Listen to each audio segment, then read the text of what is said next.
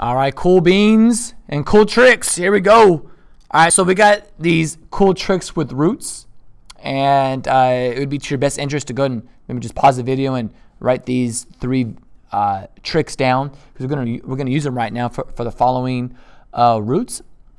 And so check this out here. The first guy, the square root of a squared. Well, the square root of a squared is equal to the absolute value of a. And I'm gonna, rules are only so good unless you have examples. So if my explanation isn't all that much satisfying to you, then wait till we do the examples, and then I'll go back over the rules, and then maybe be like, I see there, right? But let me just go over the rules just real quick now, but we'll apply them though, of course. Okay, so the square root of a squared is just going to be the absolute value of a. And let's just review real quick. The absolute value means it just makes a positive. Okay, so that's what this does right here. Okay, so the absolute value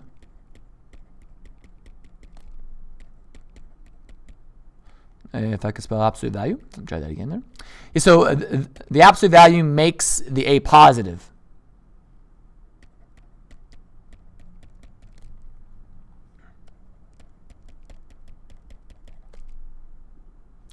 Maybe like we'll just say it's the absolute value is going to make our answer positive. Makes our answer positive. Okay, so that's all like is going to do right there. Now watch this right here. If I take the nth root of a to the power of n, it's just going to be the absolute value of a, given that n is a positive even integer.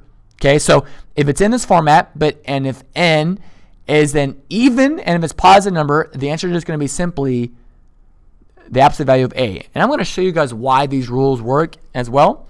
You may not care that much though, but maybe there's someone to know, well, why does that work though? And I'm going to show you just a little bit there. And what about this? If it's in this format again, but if n is a positive odd integer, it's just going to be a without the absolute value. Okay, so let's do some examples here, and let's see if we can go to town here. Okay, so by looking at our cool tricks here, see how this one is in the form of our first one right here? Okay, so since a is our 15, our answer right here is just simply going to be the absolute value of 15, which is just 15. Okay, and you know what though, but you could have done this the longer way, which is this. If you wanted to think about it this way, you could have done 15 squared. 15 squared means 15 times 15, right?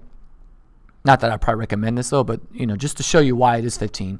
15 times 15 is 225. And don't forget about that radical. And then if you take the square root of 225, that's 15. So notice that this route took longer, but we got the same answer. But here, by using the cool shortcut or the cool trick, you can just get 15. Okay? All right, let's come over here. Let's do the square root of negative 12 squared. Again, this is in the same format as our first rule. So it's the absolute value of negative 12.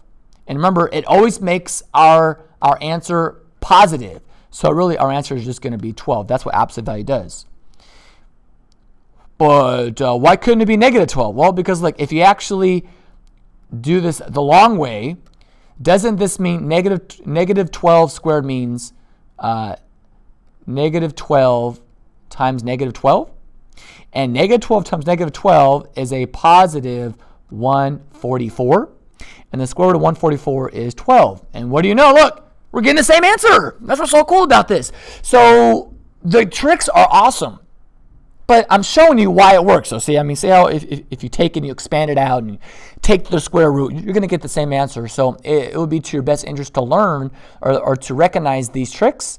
All right, so that means you can apply them right there. Okay, part C. Okay. The square root of y squared. So that's just like the first example right here, right? So the square root of y squared. So that means it's just the absolute value of a, or in this case, y. So the answer here is going to be the absolute value of y. Okay? Now, you can't put just y. No. It has to be the absolute value of y. And because the answers won't be the same if you were to do different negative cases there, okay? This guy right here, again, this means the absolute value of negative y. Again, this fits the first rule again, okay? Which is just going to be y. Okay, so now check out letter E. And so one of our rules, and let's just come back up here again, okay, if it's in the format of the nth roots of a to the power of n, if n is a positive even integer, if these are both positive, then the answer is just the absolute value of a. And take a look at what we have here. Aren't both of these numbers even? Yes. Okay, good, right? So since these are both even, the answer is just the absolute value of what's inside right here. Okay, let me just show you that again right here. Okay, it looks just like this. This is even, this is even. So if they're both even, the answer is just the absolute value of a. Bam. So come down here, and the absolute value of negative 5 is going to be 5. Sweet. Now, the other rule was this. If both of these n's are odd, it's right here. If n is a positive odd integer, then the answer is just simply a. Okay? So I think we have that on our next case right here. See how these are both, they're both odd. So the answer is just going to be a, which is just negative 5. Okay? And of course, you can do it the longer way, okay, which is like if you want to expand negative 5 to the power 5. I wouldn't do all that, though. That's negative 5 times negative 5 times negative 5 times negative 5 times negative 5, and then take the fifth root of that. You're going to get negative 5. But, you know, math is all about finding where the shortcuts are, but also if you want to know what they mean. Okay, let's do this guy right here. Okay, we'll ignore that negative sign for just a moment. Notice that both of the n's are negative. So wouldn't this answer just be the absolute value of what's inside here? But we have to bring down that negative sign. So the absolute value of negative 3 is a positive 3. But then again, we bring down that little negative sign. So that final answer is going to be negative 3. Okay. Let's see here. Let's go down to letter H. Okay. You're like, what the heck, man? It's not the same as our rules. Okay, remember, because our rules that we've been doing, they look like this, right? A to the power of n. Okay, but notice that these numbers are not the same now. So watch this nerdiness and a little bit of crunchiness as well. Okay, what we're going to do is that we want this 4 and this 8 to be the same number. Okay, so I'm going to manipulate this. So watch this. Let me just show you and then I'll explain.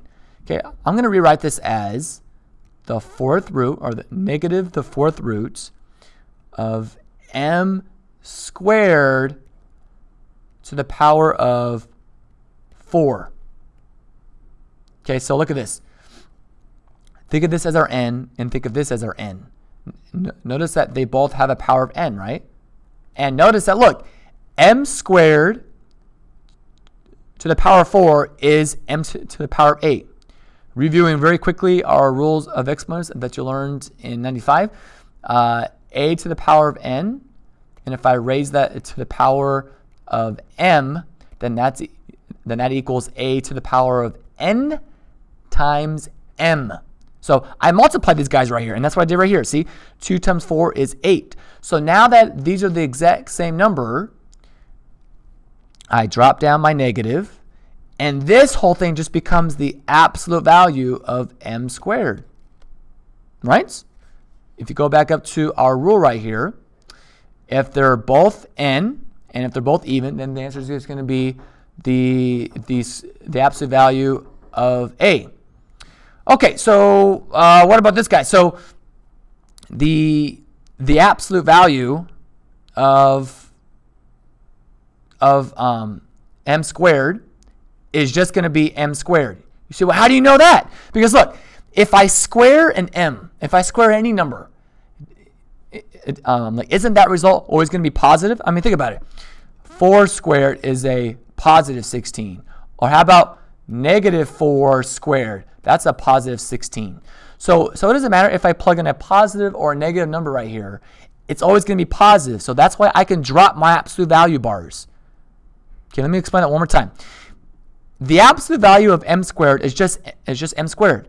I can drop the absolute value bars because the square makes the m positive always. Okay, and that's why, because of this little example right here. So then you drop down the negative sign, and that's why the final answer is going to be negative m squared. Okay, let's do these last two examples here. Okay, so again, these are not the same, but I can rewrite this by saying that's the third roots. Now watch this.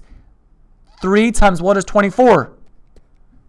Well, 3 times 8, right? So I'm going to put an 8 inside and then put a 3 on the outside. So now these numbers are the same, okay? Because I'm trying to make this look like our second rule. And so since now they're the same, and since they're odd, right? If n is odd, then the answer is just going to be x to the power of 8. And look at this guy right here. I want this 6 and this number to be the same. So 6 times what is going to be 18? Well, 3, right? So I can rewrite that as the 6th root of y third to the power of 6, you see?